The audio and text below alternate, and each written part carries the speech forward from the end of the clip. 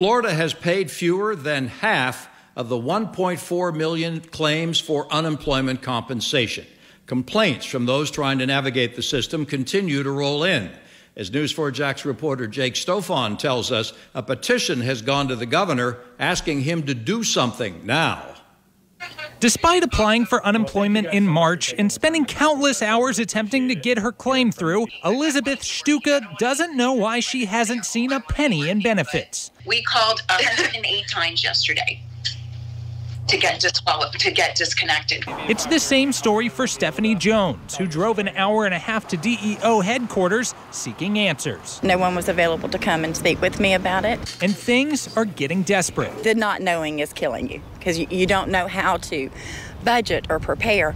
I've exhausted all of my savings. More than 11,000 frustrated Floridians have signed a petition demanding the governor increase maximum weekly payouts and extend eligibility from 12 to 26 weeks. They also want him to waive barriers for eligibility so more can qualify. We now have $4 billion sitting in that fund.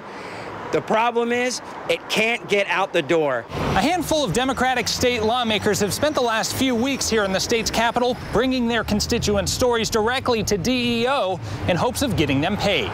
Senator Randolph Bracey says the situation is a matter of life and death for some. The constituent lived in my district and said that they were at a breaking point, and they consider taking their life. Legislative leaders oppose a special session on unemployment, so it's up to the governor to make short-term fixes. But like those we spoke with today, our inquiry to the governor asking if he's considering additional action went unanswered. But we'll keep asking.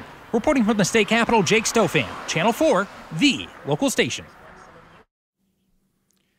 The governor did take some action today to try to help those who are struggling financially. He extended his executive order banning evictions and foreclosures for 45 more days. That order would have expired this Saturday.